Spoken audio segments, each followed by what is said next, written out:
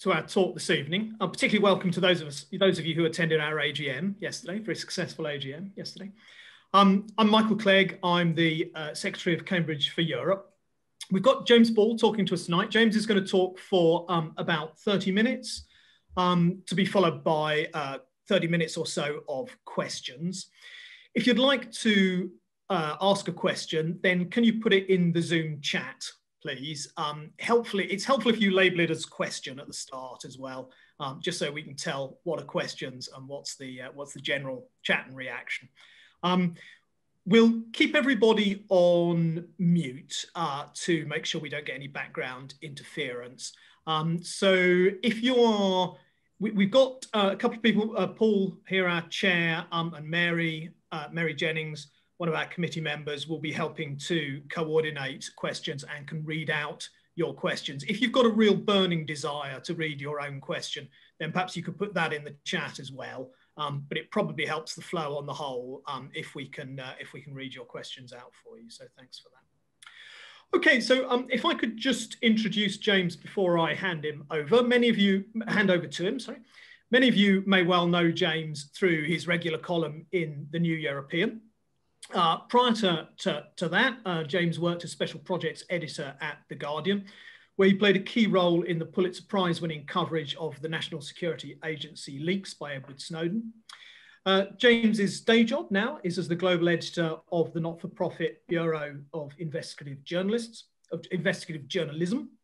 His previous books include Post-Truth and Bluffocracy, but he's here tonight to talk on the theme of his most recent publication, The System, Who Owns the Internet, and How It Owns Us. So on the assumption that they're not listening to us, James, take it away. So, well, you know, it's always nice to have a broader audience. So to any spy agencies who have caught the lucky gig of getting to join us on this talk, hi. Thanks so much for inviting me, and hope that you enjoy what I'm going to talk about. Just to flag, you may see me having a sip of Diet Coke. That's not a sponsored content thing. You may also spot a cat jump into the camera shot at some point. That very much is. But I do apologise for either event in advance. To sort of get on to what I kind of want to talk about, it can sound quite odd to say who owns the internet. You know, what does that even mean?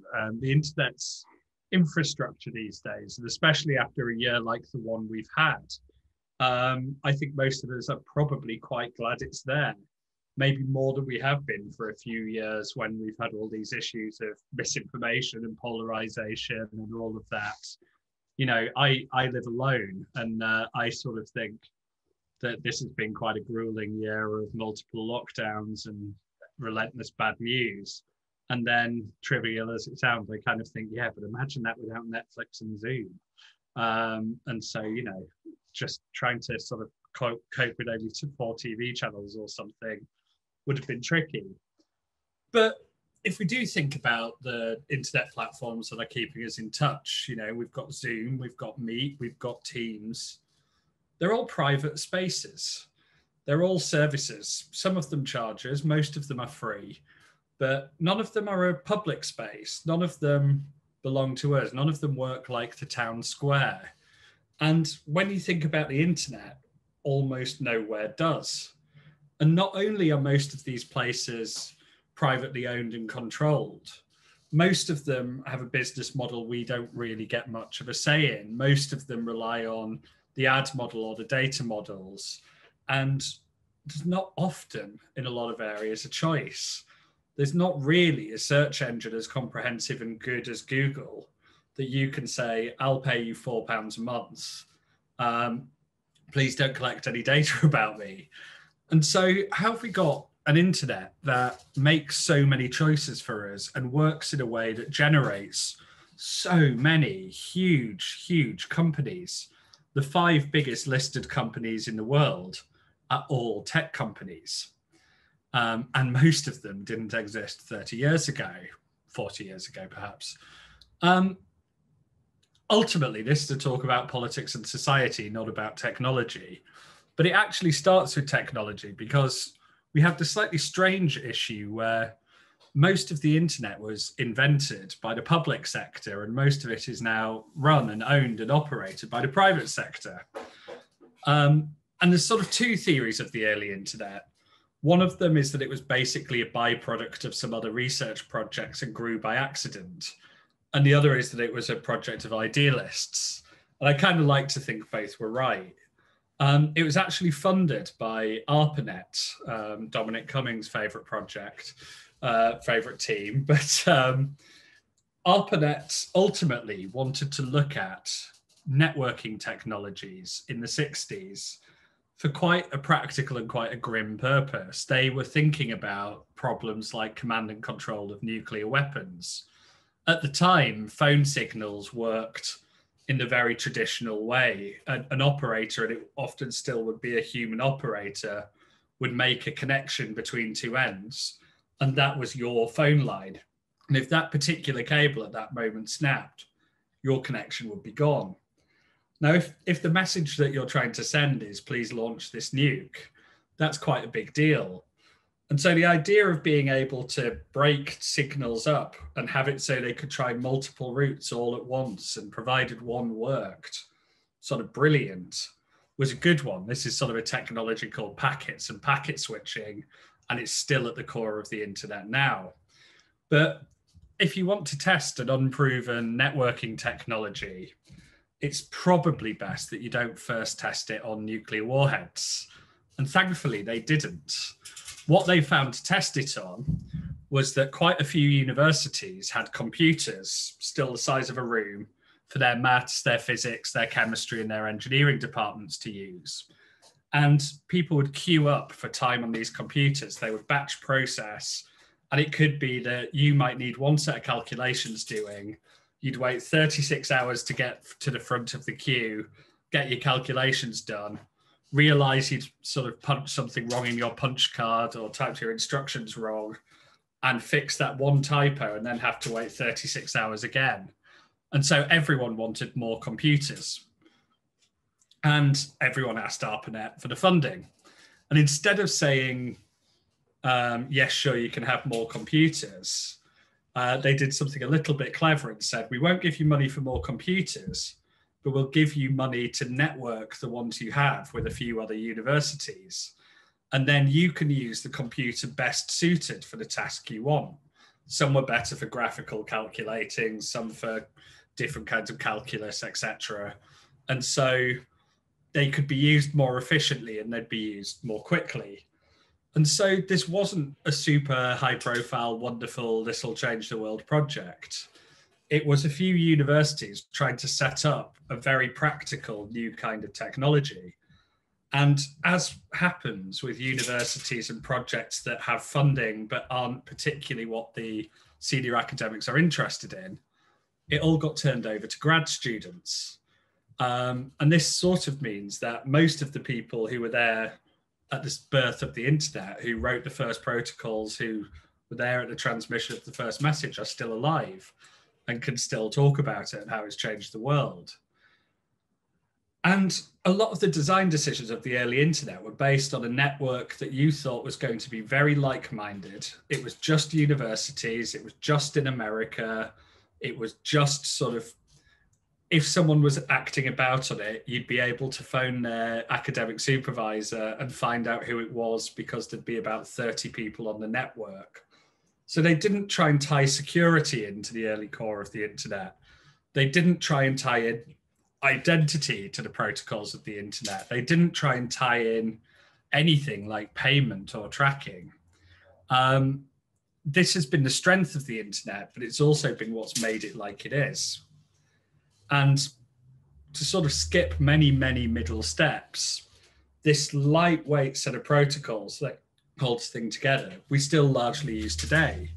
You know, the HTTP in front of the sort of World Wide Web being web addresses, hypertext transfer protocol, has been around since really early on in the birth of the internet. DNS, which is how names match to the IP addresses of your computer, has been around for decades. There's a technology to do with how the actual physical cables, which route traffic takes, called Border Gateway Protocol, that was quite literally sketched on the back of 2 napkins at a computer conference in the 1980s. And the 2 people who sketched it on the back of that napkin kind of went, well, this won't work in the long term, but it might fix things for a year or so. And so, of course, we're still using it today. But what this meant when the internet started to become a consumer product was sometimes you do need to be able to track, is this person the same person? You know, if you want to log into a website to check your email, it has to check, is this the right person? Is this the same person who logged in 30 seconds ago? And because the protocol doesn't have any way of doing that, it puts a little file on your computer, which we call a cookie, which most of us are now familiar with because we have to click 50 times a day saying that we mind or don't mind them being collected.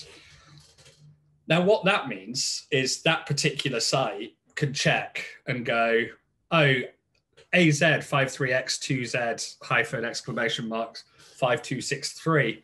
I've seen that before. That's the person who successfully logged in as James. That's kind of all the cookie says, is that little string of letters. But it means anywhere that that company has something to check a cookie, they can see you, they can track you. And that's how we get followed around the internet, but it's how we log in, it's how we use everything. Payment information works the same way. Everything works like that. But it means anything to do with identity or tracking or sort of logging in or even building sort of data that starts to become the core of community websites. Because of the lightweight design of the internet, because of this idealistic, let's just let the traffic flow and then everything else can work out how to use it, which allowed the internet to adapt so quickly and gain so many uses. Keeping it all light meant that it created these big pools of places with lots of user data. And that's what starts to generate lots of value. Now, we tend to talk about this in terms of network effects. And we sort of think we know network effects are when you're on a social network. There's sort of a reason that all of us are on Facebook. And it's not generally that all of us go, I really love Facebook. It's a brilliant site. It's so well designed and I always see what I want to see. It's because most people we know are on there. And if someone else started a better site, but only 2 or 3 people you knew were on there, you might try and use it for a while and see if you can persuade people. But if you give up, well, you know, if you don't get them on there, you'll go back to where the people are. And it's why we can't really say just break up Facebook. Let's say we broke up Facebook itself rather than break up Facebook from Instagram or WhatsApp. If you broke Facebook up into 10 different sites, each with 200 million users, would you really sort of find that better? Would you want that? If you're suddenly, you know, you can talk to about 1/10 of your friends and everyone else is on the other one, you'd eventually all quit and find one that you were all there on. Come on, buddy, up or down? There's no way he wasn't going to do a cameo. That's the cat. He says hi. Fine. So that's sort of normally what we think of when we think of network effects, but they actually go way further than that. Google succeeds because of network effects and because of this sort of ability to keep what you can learn from identity and data private. And so Google kind of came to prominence by having a better search algorithm than anyone had had before, by kind of ranking pages. It doesn't do it the same way now, but by using sort of the density of links and how they were followed instead of older, much cruder ones that literally just counted the number of times a phrase was used on a page, using how often other people linked to it before people knew to kind of play that, turned out to be quite a good strategy.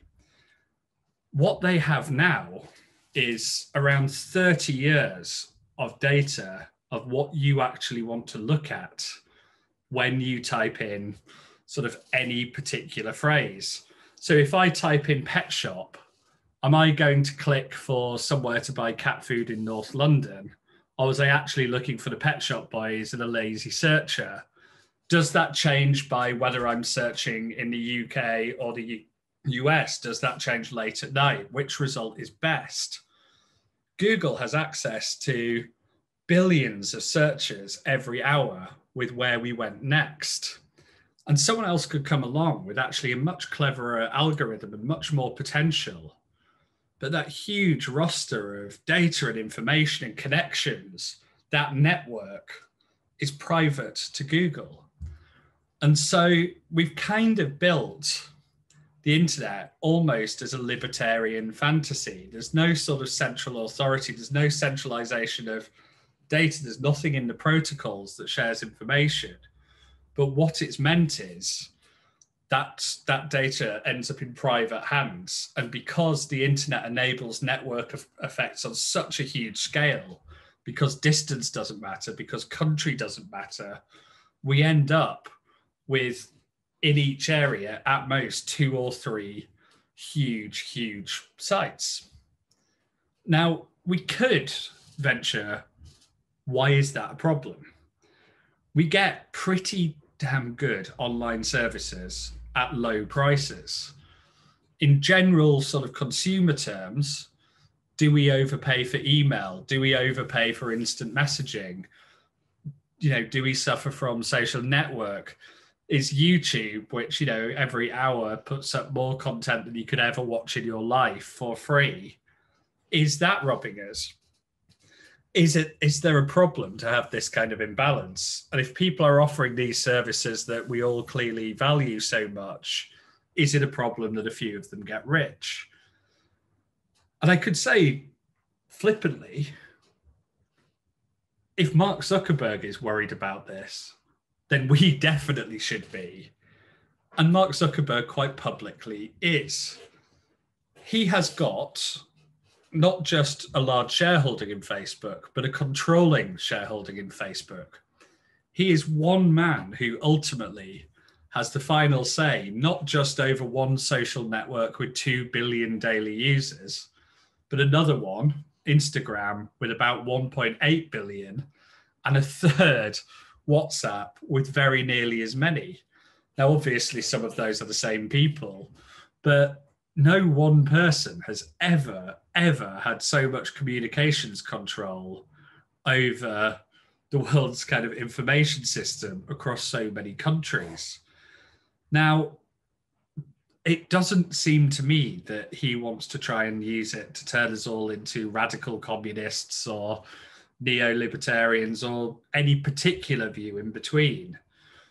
But he clearly would have a lot of ability to tweak or nudge the world's population, or to set the boundaries of legitimate debate. Just this week, we kind of saw Facebook decided to make an exception for rules saying, I wish X was dead, or I would like to kill X, if they were a famous person and they weren't atted in the post, to allow free debate. Seems a very, very questionable, deeply questionable call to me. But the larger problem is it shouldn't lie with one person. Facebook has had for nearly 15 years now a rule that under no circumstances must anyone on Facebook ever be allowed to see a woman's nipple. And that can be in the context of someone trying to sort of do, trouble breastfeeding type videos for new moms. There are no circumstances under which this is content that you can be allowed to see on a network which might otherwise show really quite graphic scenes of violence. These are incredibly difficult moderation choices. These are choices we have traditionally actually left to society or to the people via our governments. And at the moment, our governments are pretending they can't regulate speech because Facebook's global and too big. And Facebook is, to a degree, rightly saying this should not lie with us. What they're trying to do about it is somewhat insincere in terms of trying to set up its own Supreme Court of the Facebook Oversight Board, etc. But, that's a question. That's just one company in one quite narrow issue, though. We're seeing a huge concentration of wealth because of the way the internet is structured. We're seeing huge concentrations of data, and people are quite glib and find it quite easy to say data is the new oil. And it's an interesting sort of term. It feels quite profound. It talks about commodification, about value. But the more you think about it, the creepier it gets, because it's a while since I did A-level chemistry, but as I roughly remember it, oil is the kind of the result of the fossilized and crushed up and sort of long decayed remains of aquatic life and plants and everything. You know, it's essentially the essence of millions of years ago dead life. What is data then, if not the squashed up sort of essence of everything we've ever told a computer about ourselves, everything we've searched for, every connection we have, everything that we sort of ask, every sort of late night confused Twitter search you do, or, you know, that one time that you look up your ex on Facebook, you know, when you maybe shouldn't, but just in that hope that he was doing badly. You know, the data is that in the aggregate. And the current social compact that we seem to have with data is, we talk about privacy, we talk about GDPR, that's fine. We can talk about that if people have questions.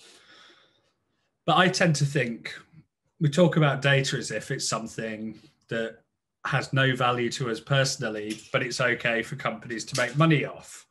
I kind of think of Exxon or someone going into someone's backyard and, you know, whacking a pipe in there and finding oil and going, cool, fantastic. I'm going to take all of this, but I'll get you a Christmas basket every year, like a really nice one. But this oil is worthless to you. You don't know how to refine it. You don't know how to extract it. You don't know how to turn it into any kind of useful product. I mean, it's actually toxic.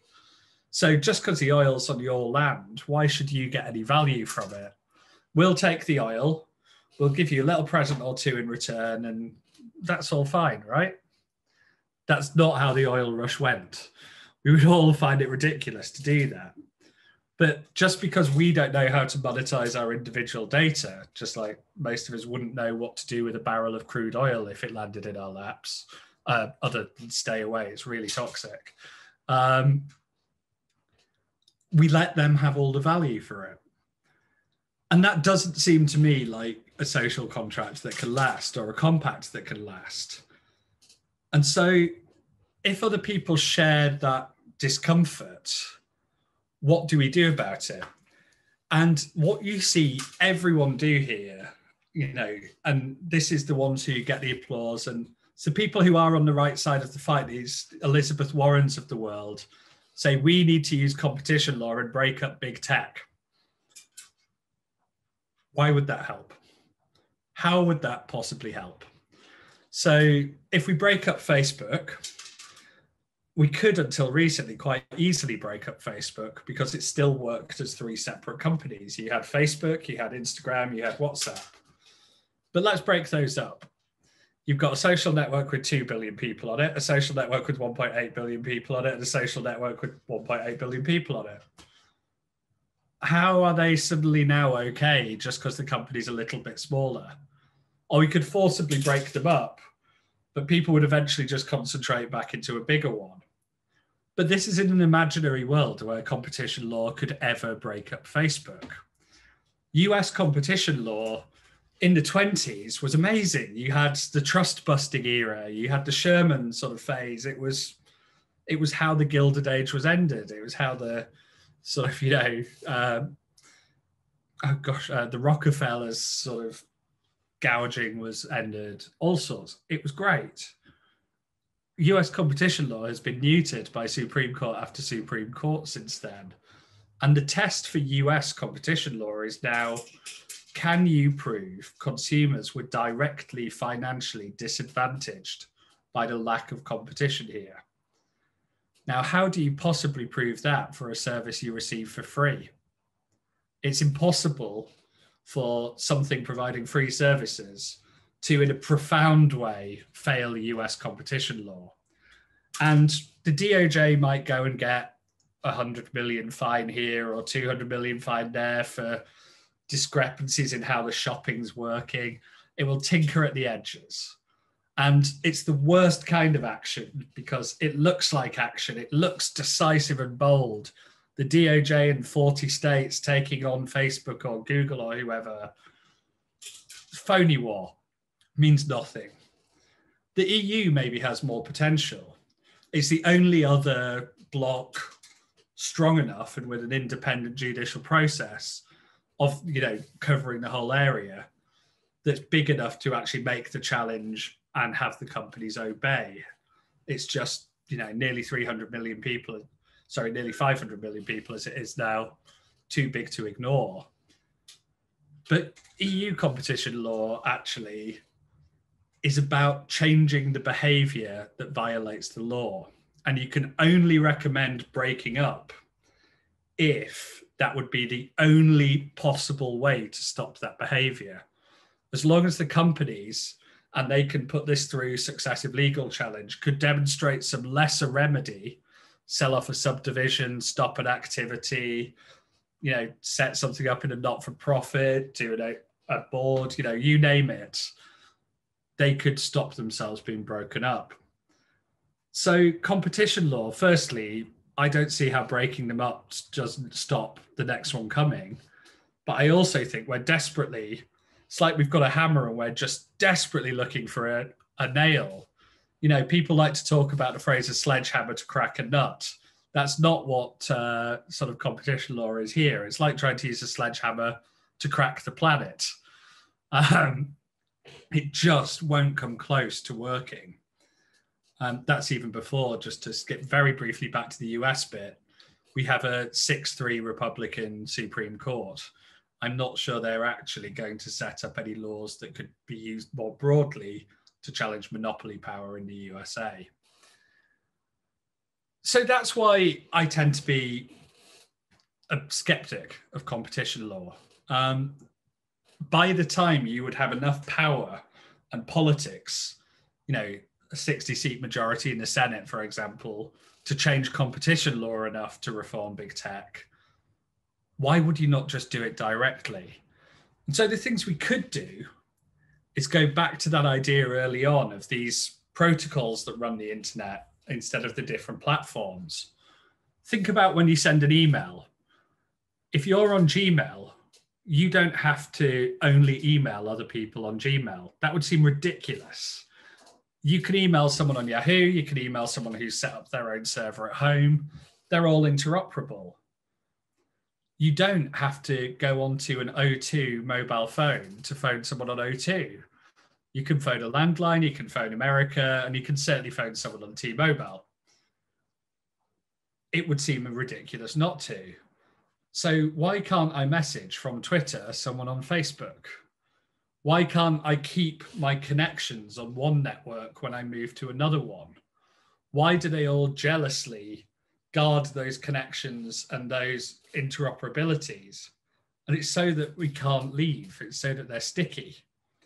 And so just by changing something like that, you would profoundly change your relationship with these tech companies and your ability to move around, to control them, to sort of set up more open source ones, maybe even public ones.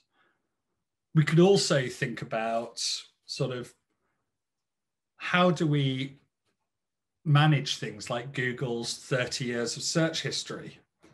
And again, that's not exactly a problem we've never had before. If you come up with the idea for a new drug, you get a patent and you get a certain number of years where you can monetize that and no one else can. And then it goes off patent and anyone can try and develop it, make it cheaper, use it. Why don't we have equivalents of that for algorithms or for learnings from big data? Why isn't there a sharing element from there? And we could also think about data ownership. Should it be that we get some automatic stake in revenue generated from data about us? I don't think that's technologically impossible. I also don't think it requires a blockchain. I don't think anything requires a blockchain, just for anyone thinking about that side of things. Sorry, that might be a bit nerdy for some.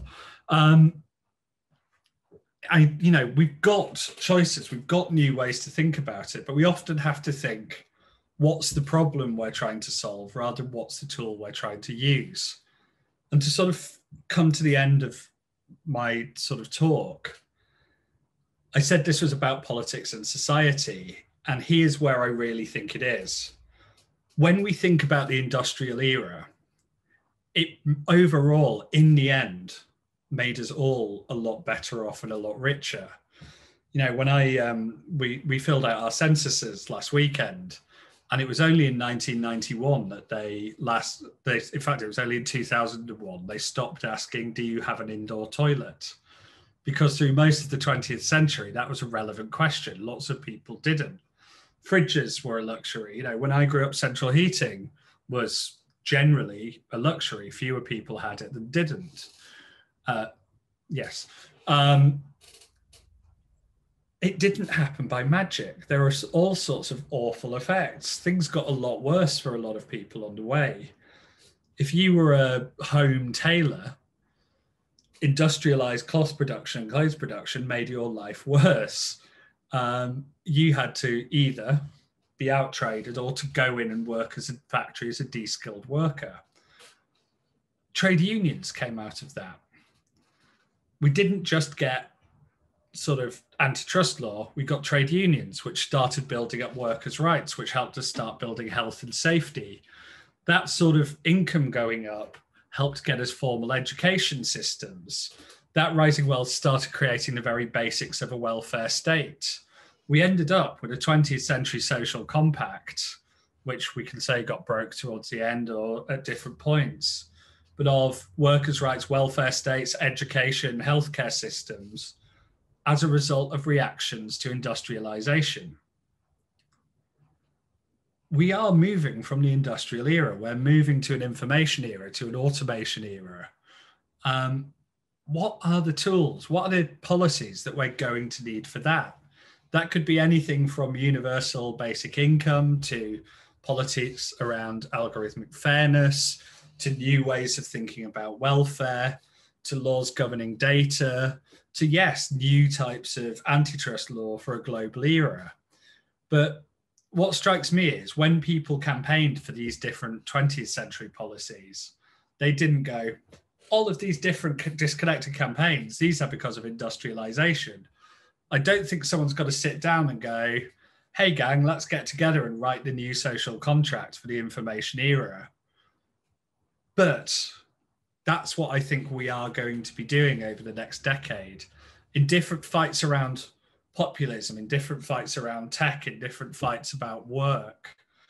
That's what we're doing. And we won't do it by looking back at the 20th century tools. It's a long time since we built those ones. We could hopefully learn from them, build from them, and make them better. But I think it will be a new settlement. So I will end there, as I see there are already several questions. I will also ask whoever's moderating, do you want to pick them or should I? I'm very happy either way. I just think it looks like a cheat if I pick them. Michael, why don't you pick some questions to start with? Okay, I think there's a good one actually, which was let's see, the third question here. Can you ever imagine organizations like Facebook or Twitter becoming nationalized or even internationalized into the new public town square? Looking at parallels with how train ownership operated in the past.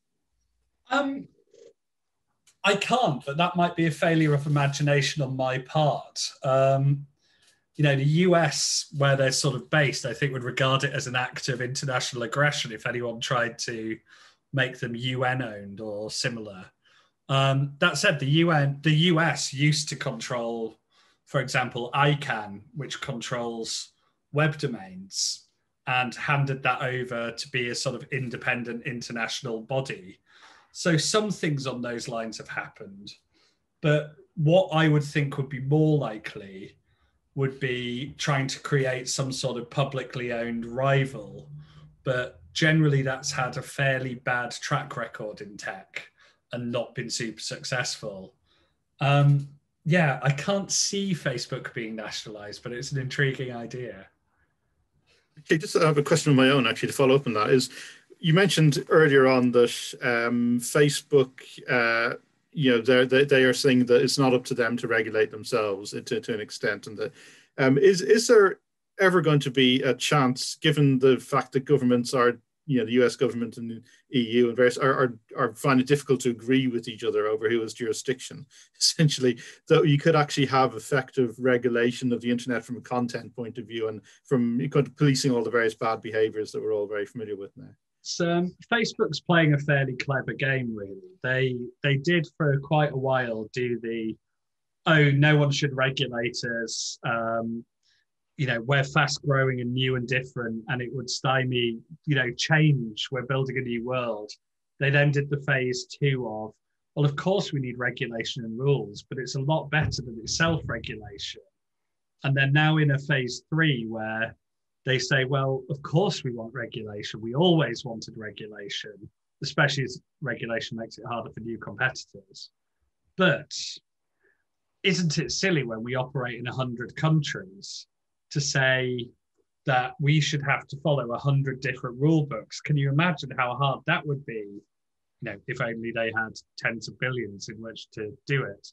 And so what we really think is sensible is for governments to get together and agree a set of rules. Now, if you can get France, Russia, and the US to agree what the limits of speech should be, then you don't just deserve a Nobel Peace Prize. You can sort of probably take over as Pope, Dalai Lama, and Secretary General of the UN all at once. They know that different countries have norms that are so different, they won't get together on it. And so what they're really trying to do with this is make the idea of national regulation ridiculous. And yet we know in practice it works. Germany made its rule on platform responsibility for Holocaust denial much, much stricter. They said if it isn't down within 24 hours, the company's liable. And Facebook suddenly, having said this would kill Facebook and it'd have to shut down, just hired a few thousand extra moderators and met the law. So governments can regulate nationally, provided they don't make it too onerous. But Facebook would much rather say, doesn't it make more sense to do it internationally? Yes, it does, but it's not going to happen. Okay. I think there was another question about the dissemination of hate speech, but I think you might have actually answered quite a lot of that there. About are there any signs of international efforts to address the dissemination of hate speech and other offensive content? There are some elements on that do work. One of the better international collaborations is about tackling images of child abuse. And there's always more that can be done, but quite a lot of law enforcement and a couple of related agencies have very quick uploads to central servers that all the social media companies use that identify variants of thousands of images and take them down as soon as someone tries to put them up and reports the users, including back to those authorities, often so quickly that no one will ever see the image. It's one of the sort of less spoken of success stories, but it's a lot easier with material like that than it is with material like hate speech, where the value judgment on when something crosses from, objectionable but allowable in a free society to hate gets incredibly difficult to define, and there isn't a consensus. Sorry, I cheated there by answering a different question, didn't I? No, I think you did, actually. It's just flowing on.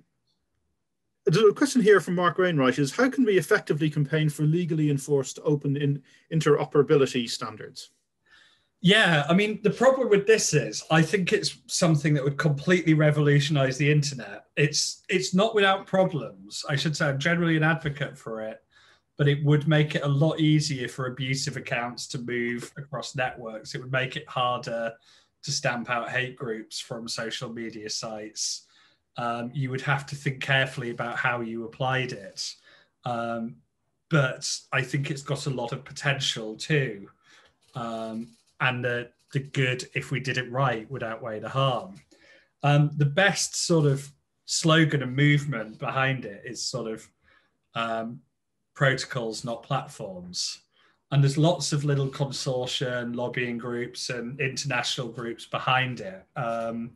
It ties into work that Tim Berners-Lee, famously the inventor of the World Wide Web, not the internet, that was Vint Cerf, ties into work he's doing with the Web We Want. You might cunningly see what he's done with the acronym there, Foundation. The tricky thing is, it's really, really hard to sell it as something that matters to you and me, instead of some really technical thing that, should we not leave this to the IT guy?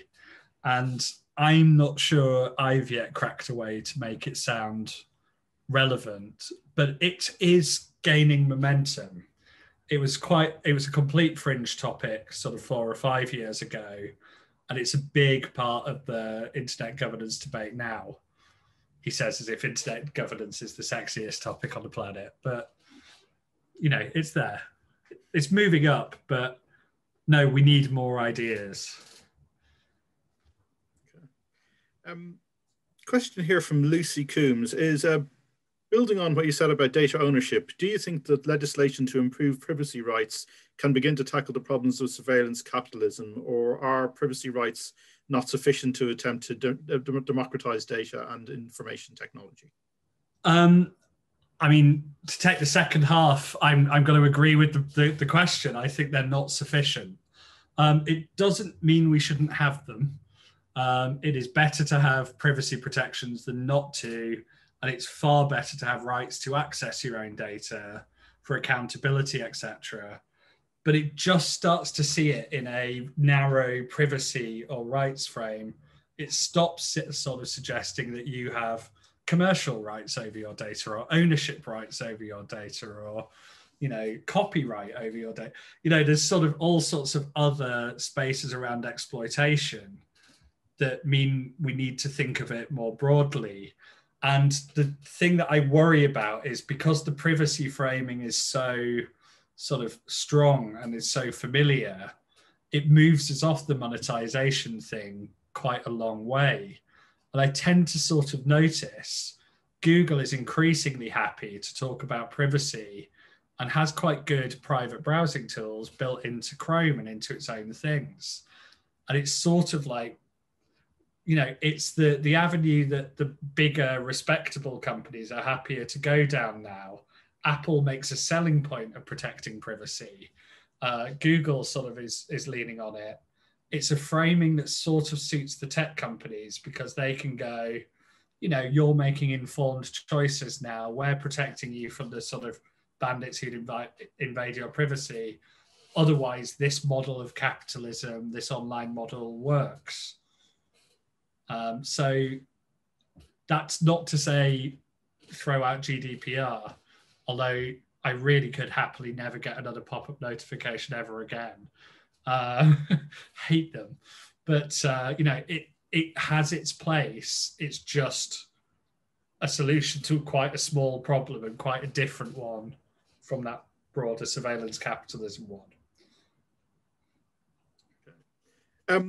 I think most of us here would have heard about the Australia-Facebook standoff, but maybe for answering it, you might have a little bit of background on that. Do you think that the recent Australia-Facebook standoff can tell us anything about the relative power of countries and companies, and where there might be future conflicts, and I suppose how that might play out? So as a working journalist, especially someone who freelances a day a week on top of my day job, I should probably frame this as nasty tech companies have been stealing journalist content and making money off it since forever, and some heroic newspaper groups pluckily gathered together and persuaded the government to basically menace the search engines into whacking a huge new tax on them if they didn't compensate these news sites for links. Unfortunately, that would be talking total insert expletive here. News outlets have a habit of thinking Facebook owes them money and Google owes them money. And it's because we used to make a lot of money from classified adverts. 30 years ago, 35 years ago, if you wanted to buy a house, you bought your local paper. If you wanted to buy a car, you bought your local paper. If you wanted to date and you were shy, you might buy your local paper and look at the personals. The internet came along and came up with better ways to search for all of these things. That revenue was not lost because someone exploited the papers or was nasty or was someone had a better idea. The Guardian has $1 billion endowment because the Guardian thought of putting Auto Trader online and actually made some money from it. Papers tend to confuse that legitimate loss of advertising revenue with looking at how rich Google and Facebook are and sort of putting 2 and 2 together and making 20. And so generally, the logic of the internet has been, it is a nice thing to link to someone. It is a good thing to do. It helps your readers get your sourcing. It credits people. It helps traffic get through there. News sites rely on Facebook for traffic. They want their news shared on there. They write their headlines for it. We rely on Google for traffic. And so Google puts little headlines and summaries in news. Facebook, if someone chooses to share it, puts it there. What the proposition ended up being with Australia was, if one of our users shares one of our stories on Facebook, you should pay us for that, which doesn't intrinsically feel reasonable to me and feels against the logic of the internet. And Facebook tried to make this argument, and lots of people who usually don't like Facebook, including me, but lots of people who are far more credible on all of this than me. In fact, I think Tim Berners-Lee chipped in on this one too. Jimmy Wales certainly did, and he is not a Facebook sort of fanboy, said this breaks the internet. And so Facebook eventually said, okay, you think we're stealing from you when we include previews and share these links. You say we have to pay you even if a user puts one on the site. That's okay. If you think we've been ripping you off, we'll stop showing any news. And we'll stop letting people share news links.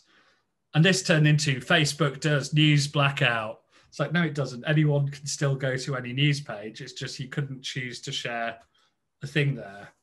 And at which point, the news outlets, if they had been remotely honest in saying Facebook's been stealing from us by doing this, would have gone, great, thank you. Instead, they went into absolute lurid censorship, panic, outrage, end of days, the sky is falling. And so the new rule seemed to then ask for, you must pay us every time someone shares something on your site, and you must allow them to share things on your site. At which point, you're not asking for a fair deal. You are just doing a shakedown. It was an absolutely shameful little shakedown. And what inevitably happened was Facebook and Google, as they'd always been intending to, paid some money to the big newspaper companies for not quite for what they were asking for, but found tangentially related things to do. Everyone backed down a bit from the law and signed a voluntary code, and people got paid off. It's completely grubby. It makes the papers untrustworthy when they cover tech, and it mainly benefits generally quite negligent corporate owners who often contribute to the worst misinformation on Facebook anyway. So the whole I think thing, we all know who you mean. Utterly unedifying, and everyone comes out of it badly. But where it comes to should Facebook or Google fund news, if that was the core of the question, no. If we think news needs a subsidy and it's a public good, what we should do is tax Facebook and Google properly and get their money into general taxation, and separately work out good, if we think public subsidy for media is appropriate, good, fair ways to do that. that don't allow the government to pick favoured outlets, etc. And if that starts making us feel very uncomfortable, allowing Facebook to work out who it subsidises should make us feel just as uncomfortable too. So I don't think we should try and dodge the hard debate there. Not that I'm suggesting the questioner was saying we should. Actually, I think you hit on something there with the taxes situation, which probably relates to the question about the fact that our data is a commodity as well that's being used. And perhaps even links into the older discussions about charity versus taxation. And, you know, is Facebook almost acting like a Victorian charitable benefactor deciding who's going to benefit from their largesse in a sense? It absolutely is. I mean, they do give out quite a lot of money to media. I'm pretty sure both Facebook and Google have funded parts of my organization's local news. I don't see a conflict when it comes to local news, but I cover big tech. I would not take funding from them for my teams. But they did when the Europe was suggesting various regulations. One of their submissions did say, you know, we might, if you pass these laws, struggle to continue our support of local news across Europe, which again turns into, you know, nice charitable funding you have there. Be a shame if anything bad happened to it. So yes, you know, these are large profit maximizing corporations. If they're giving hundreds of millions away, they're doing it for a reason. I've got a short question here from Mohammed. Sorry, I can't see the end of his name there. Who are responsible for the fake accounts that encourage other people to change their opinion, especially on the online news pages? So this one is a tricky one because it varies. One of the big lessons I learned spending years covering online misinformation is there is no scientific way to separate for certain a prolific Russian Twitter bot from a particularly Twitter active British pensioner. There is a certain style among some pensioners of tweeting that just really, really seems quite familiar to bot accounts. People will copy and paste. People will have quite long hours on there, be very active in debates, and use tools a bit differently from an average user in their 20s or 30s, say. And there was one particular account which was identified on the front page of a newspaper as the most prolific Russian bot working in the UK. And it turned out to be a pensioner living on the outskirts of Edinburgh. And he was very much a real man. And I don't think he'd ever been to Russia. He just cared a great, great, great deal about issues around Scottish independence. And so there are bots being operated from St. Petersburg and from other places. It's a fairly low rent operation. And its goal is generally to make you divided. Russian bots are just, in fact, even more likely to talk about immigration or culture wars as they are about Brexit. Whatever gets people angry, they'll tweet a lot of anti-Islam content because that really sets people going. They'll tweet on trans rights because that really sets people off. Anything that divides people and gets a shouting match there is great. But what they want is, it's a very low-key bit of zero sum. And one of the best sort of reactions they can have is getting people constantly asking each other, are you a bot? I am talking about the Surkov doctrine, yes. You know, it's a very zero-sum idea that just if we're divided and weaker, you know, if we sink, they rise. But it is how this operates. And so generally, other people operate bots as well. Sometimes there are sort of private botnets for hire. There are little ones around the place. But generally, the best sort of thing I find is to acknowledge they exist. And if you suspect someone might be one, just not to engage with it. You know, mute is your friend. I almost never block. I love muting because if someone's shouting at you, they don't even know you can't see or hear them anymore. It's a complete delight. Mute early, mute often, focus on the people who are having the good version of the argument. I have no problem with being disagreed with on the internet, or I'd never be able to use it. But it's so easy to let people drag you down to the really nasty reductive stuff. And a lot of the people doing that are unfortunately real live humans who are probably otherwise lovely people. Not the racists, they're pretty awful. Exceptions that proves the rule. Actually, that brings on to another question. Somebody here, probably one of our lighter questions, especially the retired, opinionated Scottish person you mentioned earlier, is that sometimes a question from, hang on, get the name here, Hugo Tyson, is sometimes I read that boomers use Facebook and Snapchat, a generation X use Snapchat, young adults, WhatsApp, etc.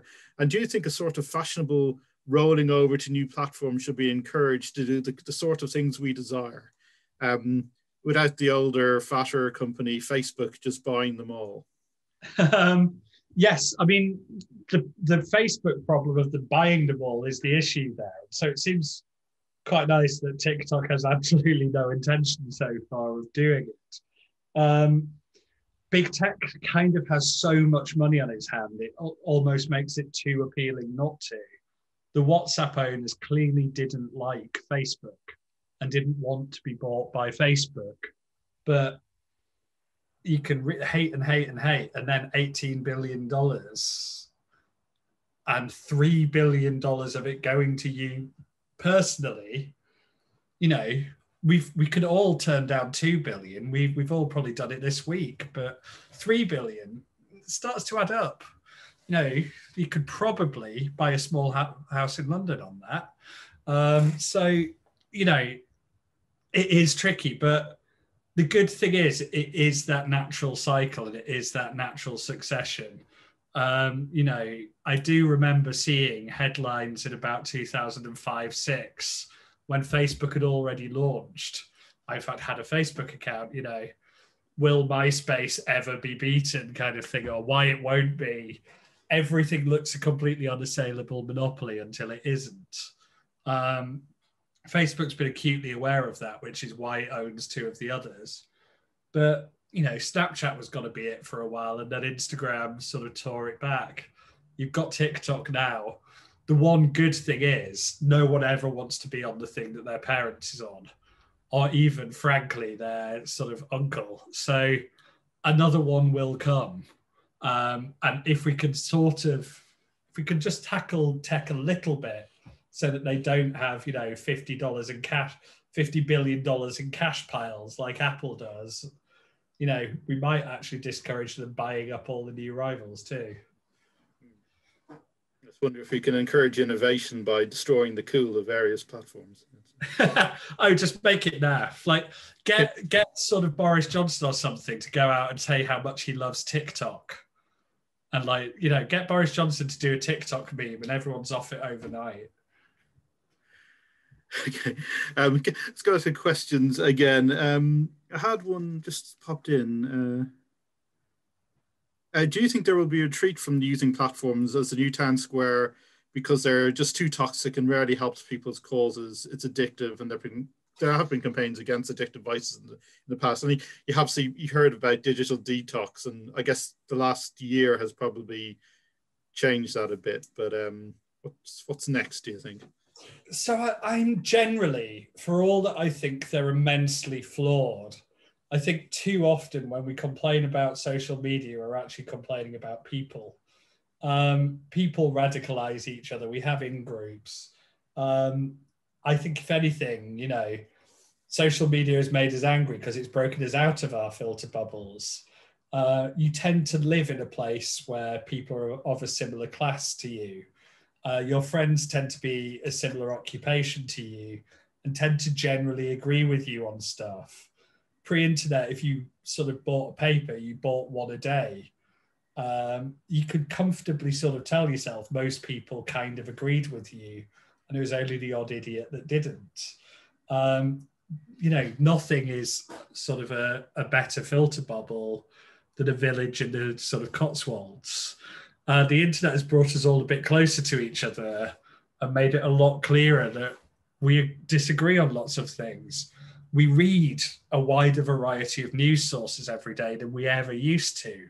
We're better informed than we ever used to be, and we're actually better connected to each other than we used to be. And that's not to kind of conjure an image of the Coke advert with us all sort of happily singing on a hill, holding hands or whatever. It's kind of going, this is probably as good as it's ever got.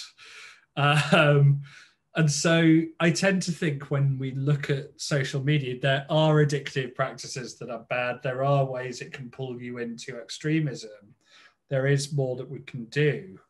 But I tend to think it's one of those where it's like when people, you know, in the 18th and 19th century complained about the effects of novels on women's brains or bicycles on their fertility. You know, it's sort of as worrying a little bit about new technology when it's actually just what the new technology reminds us about our current social norms or our current interactions. I think social media is unpleasant at the moment because society is polarized rather than, you know, social media has polarized society. That's just following on from that, there's actually a question that's been sitting here a little while. I think it's a good time to go to it because I think it has the whole as good as it gets element here. Is a few days ago on BBC Radio 4, there's an interesting program on the topic. When robots can do nearly every current human job, what will we do? And so evidently there's a team thinking about that now. And how much does that overlap with the question on ownership that we were discussing earlier today? So, I mean, I'm assuming we get broken down for component parts. No, I mean, we've always had something come along and replace every job a human can do. And then we've always found more things to do. You know, it's sort of easy to kind of go, well, once upon a time, 98% of us worked in agriculture. Now it's 2%. You don't see what's going to come next at that moment.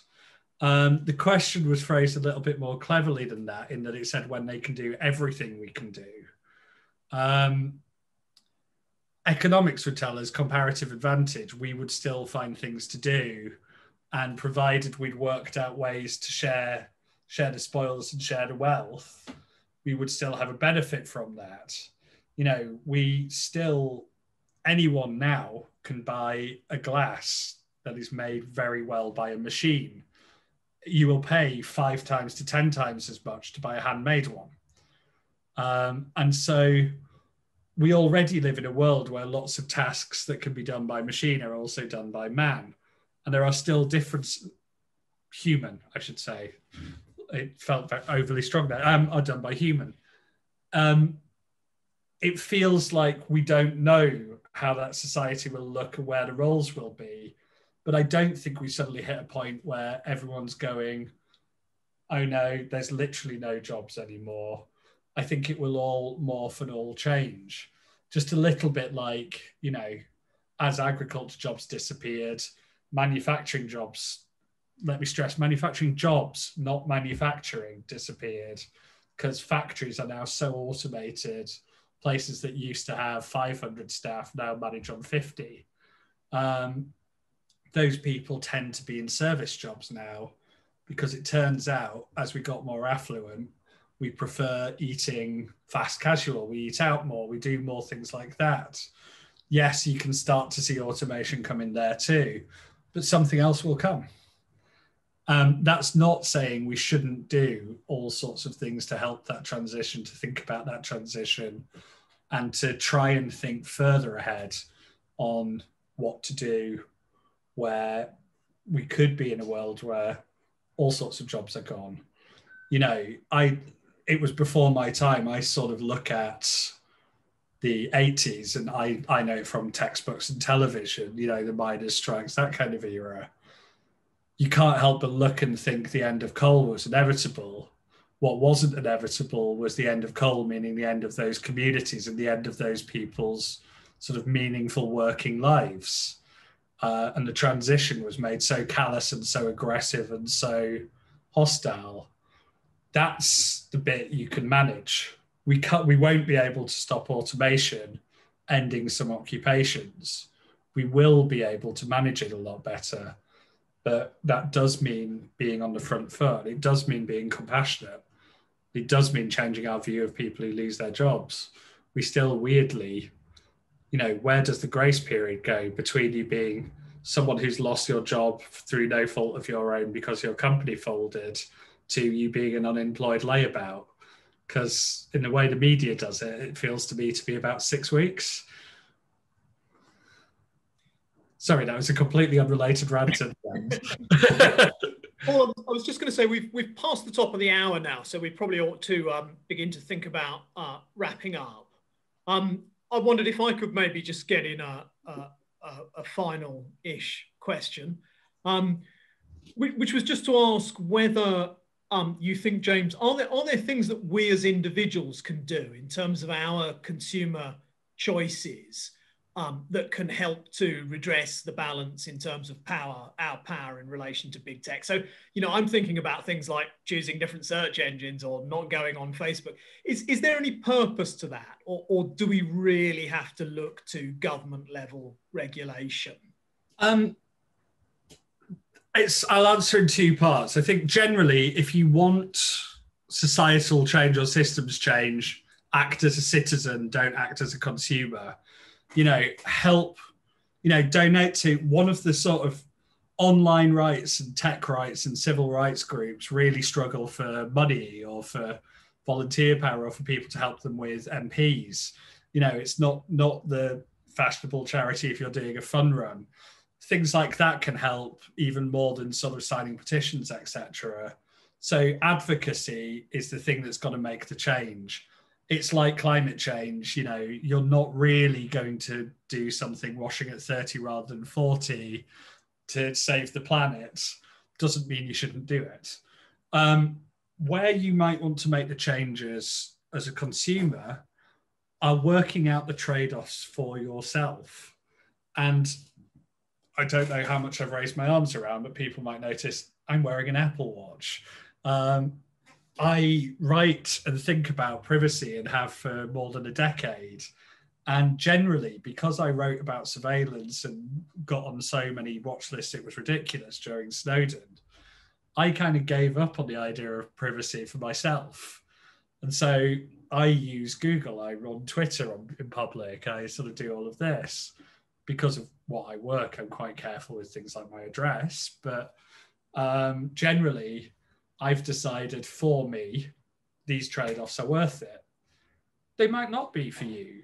You might not want to sort of use these things. I do use ad blockers. I check I use a selective one that lets nice adverts through because, adverts save my industry, pay my bills and, keep my cats in food.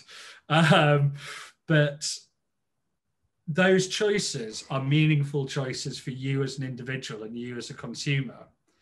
So if you want to make them for your sake, they are perfectly sensible choice, and there's all sorts of alternatives out there. And they are trade-offs.